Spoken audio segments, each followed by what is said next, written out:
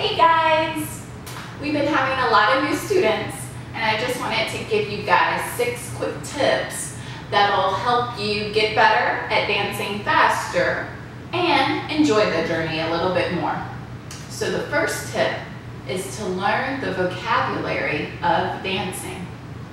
A lot of people come to class and they learn the basic techniques and they leave learning know how to do the right hand turn and the crossbody lead.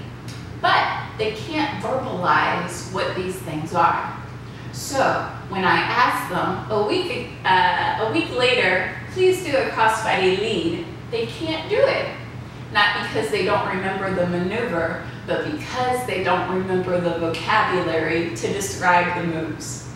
So when you're learning any dance, it's very important to learn the vocabulary that goes with the dance, because as you progress, everything builds off each other. In Salsa, there's only 3 techniques, and those techniques are the right hand turn, the crossbody lead, and the open break. Once you learn that there's only 3 techniques, and everything is a variation of those 3 techniques, learning Salsa becomes very easy. However, so many people don't realize this, and they don't learn these basic techniques very well. And every new variation that they learn is really hard because it's like they're learning all over again every new technique instead of just changing minor things because they realize what part is the same as a crossbody and what part's different. So it's easy to make different variations once you learn the basic techniques. For the ladies especially need to learn the vocabulary of Salsa as well. You want to learn, be able to recognize when the guy gives you a right hand turn, recognize when he gives you a crossbody lead. When you recognize these things, this is how you build your confidence. You want all these moves to be so crystal clear that you can do them alone, by yourself. Because when these moves, these techniques aren't clear, you're going to be dancing with a lot of uncertainty. The reason why you see people dancing with confidence and pizzazz is because they know their craft well. They can tell you exactly what a crossbody lead is, step by step by step. They don't hesitate, they know. So I highly recommend to you, practice your crossbody lead alone. Practice your crossbody lead inside turn alone. If you can't figure out how to do that footwork alone, then you're not going to be able to do it fluidly with a partner. You want to have enough confidence that you can do nearly every combination alone. Tip number 2, just because you understand a Salsa move doesn't mean your body can do it. What do I mean by that? That means that your body needs training in order to do complicated maneuvers. And intelligence, however smart you are, it's not going to help you dance. It's just like with other sports like basketball. It doesn't matter how smart you are. If you don't train throwing baskets repetitively, you're going to throw quite a few air balls. Or tennis, for example.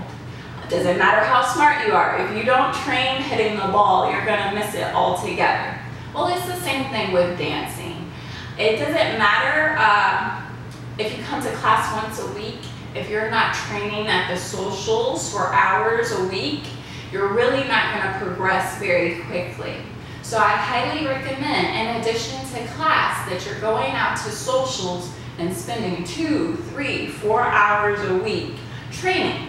And not only are socials a great place to dance, but I mean it's just fun and you get to meet a lot of people in the process. So remember, just because you intellectually understand a move doesn't mean your body can do it. You have to train your body to do it, and it takes a lot of time. So be patient with yourself and be patient with your body while it's learning how to do these complex maneuvers. Tip number 3, social dancing. It's the best way to train. A lot of people get stuck in a vicious cycle where they say, I don't want to go social dancing because I don't know enough. And they'll never get better, and they never know enough because they never practice and they never go social dancing. They say, I want to meet people, but I'm scared to go to the social to meet people. I want to get a dance partner, but it's impossible to get a dance partner if you don't meet people. So they get wrapped in this loop of failure. They want certain things, and I tell them the way to get to your goals is to go social dancing, but yet they don't go. So I want to encourage you, go social dancing. You only need to know the basic step. And literally, if all you can pull off is the basic step for a 4-minute song, you're doing good. Don't worry about it. Do the basic step for 4 minutes. Get used to it. And then as you get more comfortable, add the right hand turn in there. Then when you get more comfortable, add the crossbody lead. When you go social dancing, go with goals for yourself. So for the leaders, for example, you come to class, you learn your right hand turn, your crossbody lead. So when you go to the social Wednesday or Thursday, I want you to make sure that you're like mentally telling yourself, this week I'm training crossbody leads, this week I'm training right hand turns. And you spend the whole evening doing those moves. And slowly by slowly, you'll get so used to it that it'll be easy for you to be adding more and more each week. So be sure you're out social dancing. For the ladies as well, ladies, make sure you go to the socials with goals as well. You can focus on your timing, making sure you're stepping back right on the 1, stepping left on the 5. You can work on staying strong in the ankles. You can work on reading the hand signals your partner's giving you. So every time you go to the social, have a goal for yourself and focus your mind on what you want to accomplish. And that's how you're going to get better at salsa as well. Tip number 5, when you're at the socials, try your best to be friendly and sociable. And what I mean by that is, again, have goals for yourself. Try to meet 2 new people per social. So go up, ask them to dance, ask their name, what they do, when they started dancing, making basic conversation.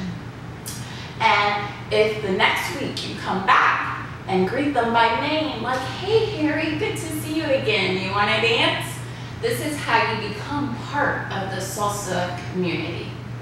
So a lot of times it can be intimidating to join the salsa community because it's already in progress, it's already started, and friendships are already made and cliques are already made, it seems like, but it's your responsibility to become part of that.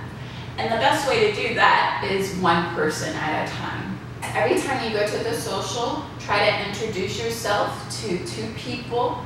Try to remember their names, that's the hard part. And try to make sure you're talking with them every time you see them, learning a little bit more about them and sharing a little bit about yourself as well. And that's going to make learning to dance so much more enjoyable, because my favorite part of salsa is that it's a social sport. It's a social activity. So we're doing this just as much as for exercise, as for our recreation, as for our social life. So it's a big part of all of these areas. And if you're like me and you plan on dancing salsa for the rest of your life, you really need to take the time to meet your new salsa family. Also keep in mind, it's your responsibility to ask people to dance. It's your responsibility to introduce yourself.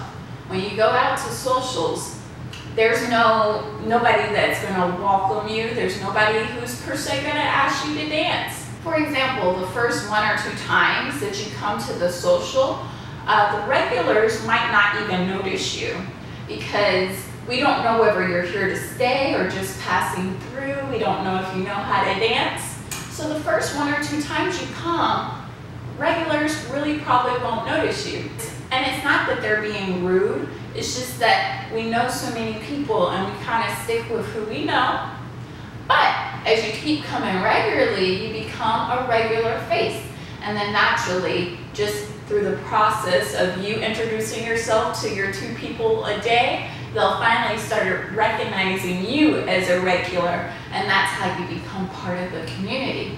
It doesn't happen all overnight. You need to keep coming back, and you need to keep working on it. So I always recommend that you're working on your dance skills and your social skills at the same time. And our 6th and final tip, you are going to make mistakes. Don't worry about it. And I will say that again, because a lot of times people don't believe me.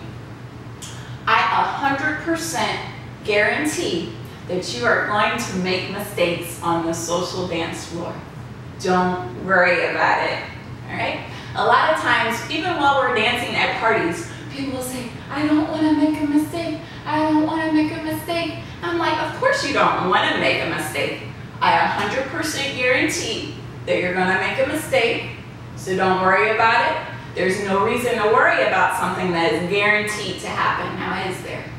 So, just focus on working on the things you planned on. Focus on conversating, talking with me a little bit, making sure we're enjoying the music, enjoying our time together.